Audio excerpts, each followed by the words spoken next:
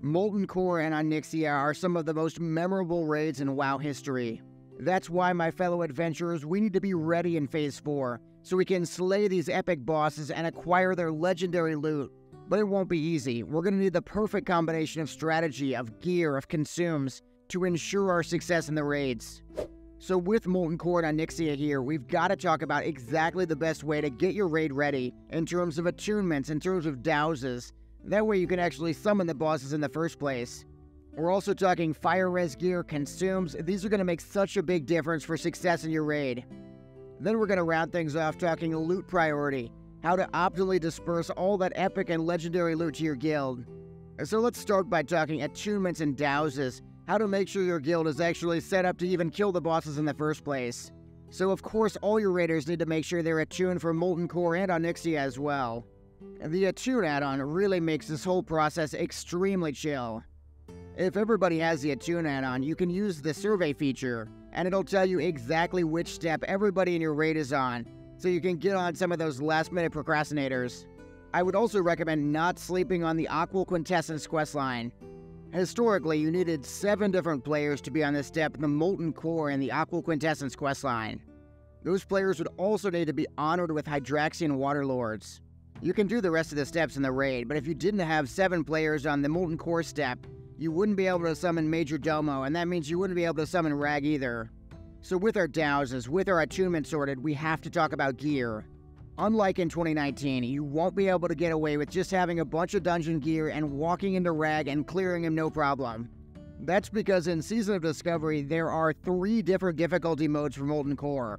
There's the original basic Molten Core, and there's 2 additional heat level difficulty levels that you can activate from Duke Hydraxis and Ashara. These additional heat levels, they're really just giving you extra loot. It won't be different loot. There are different cosmetic upgrades to be had though. For example, Perdition's Blade on the higher heat levels gets this really cool molten fiery look. In order to acquire the new gear and the new cosmetic upgrades, you're gonna have to do more difficult versions of the existing Molten Core bosses. Of course that means you're gonna want to be decked out in that 0.5 dungeon gear BIS for maximum damage output. But it also means you should be really prioritizing getting a second set of gear for fire resistance. One tip to find fire resistance gear really easily would be to make a character and 60 upgrades, and then you can set fire resistance as one of the stats you're looking for. So the most common mark that top guilds are looking for is about 150 fire resistance. There's a really helpful Reddit thread I'll link below the video that helped me to understand exactly how much fire res to bring into Molten Core. The TLDR recommended about 210 buffed fire res, and it also warned against bringing really weak pieces, say green pieces, and just have a bunch of fire res. There are really 4 specific pieces every single top raider is going for. And the first is the Drake Fire Amulet. It comes from the Onyxia attunement anyways, it's 15 fire resistance, it's really a no-brainer. Second, we have the Wildfire Cape. You've probably seen it a million times in Ubers. It's 20 fire resistance, and with the new Coronation enchantment from Hydraxian Waterlords, that puts it all the way at 40 fire res for free. The third universally agreed upon fire res piece is the Fire Extinguisher from Demon Falls Canyon. We just made 5-man groups and just spammed DFC until every single player had the Fire Extinguisher. Then the fourth and last piece is the ring you can get from acquiring your Aqua Quintessence. The Duke is generously offering 20 fire resistance rings with very generous stats. So sure, you could have the minimum number of dowsers in your guild, or everybody in your guild could do the questline and get a free ring and be stronger because of it. So with 95 fire resistance out of the way, the remaining pieces really depend on how rich you are or what your class is. An easy pickup for most players would be the Royal Seal of Eldrathos from your class book. Meanwhile, rogues and hunters with a lot of money, they might want the Devil Core set with really good stats and 45 fire res. The big focus should be maintaining your hit cap and then putting fire resistance on those less relevant slots, necklaces and rings for example. I'd also recommend more fire resistance on your tanks and less fire resistance on your healers. As a priest, I really can't justify breaking my tier set just for extra fire res. Gamer casters that have been doing the Blackrock dailies, now that the Molten Core materials are available, they'll be able to craft the Flare Core gloves and the shoulders. Alternatively, I grabbed the Water Walking boots from Baron, which were a really nice free pickup. If you're rich though, you could grab the Lesser Arcanums of Resilience. That would be a total of an extra 40 fire res for your head and your legs. So with fire res out of the way, we've got to talk about optimal consumes for the raid. Of course, your entire raid should be stocked up with Supreme Power, Titans, or Distilled Wisdom, depending on your class. You should also have a big stack of fire protection potions for every raider, and don't forget the greater arcane protection potions for Shazra. Many guilds are also planning to use the Juju Ember for an extra 15 fire res. Depending on your class, every single raider should have BIS consumes as well.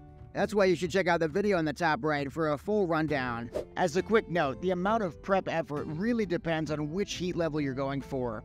If you're going for the base difficulty, you're not going to need a million greater fire protection potions. But if you're going for heat level 3, you're going to need everything.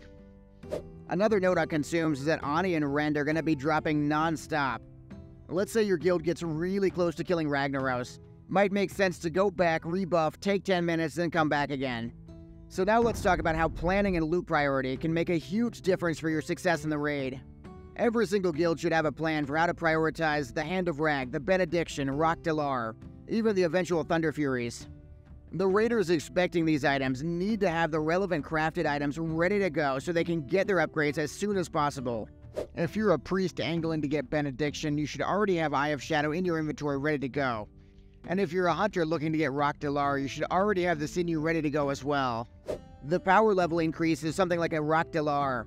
It's so massive that it actually could make a difference on a DPS check. Second, we need optimal loot priority. In Molten Core, we've really got to start hyper-prioritizing the fire res pieces of the tank, and eventually the DPS as well. The sooner we can get away from running the Onyxia Attunement necklace into something like the actual Onyxia necklace, the better. So for actually optimally dispersing the loot, I really recommend every single raider get the Loon Best in Slot add-on.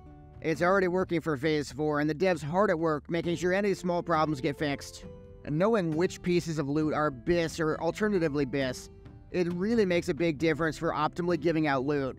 It also makes the raid way more fun because you can actually get excited about every single drop, knowing exactly who's going to get it and why they want it. So with your plan for dominating Molten Core in hand, from the attunements to the dowses to the gear to the consumes, and your plan for optimally dispersing loot, you're now set up for massive success in the raid. You should be well on your way to downing Ragnaros and getting all the legendaries of your dreams.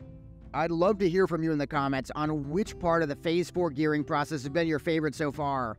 For me, it's gotta be destroying gnomes in Ultrac Valley. Love doing that to get my BIS offhand. Thanks so much for watching. Make sure to subscribe for more Molten Core videos in the very near future. Click on my Molten Core Consume Guide next to get infinite mana in the raid on all your casters.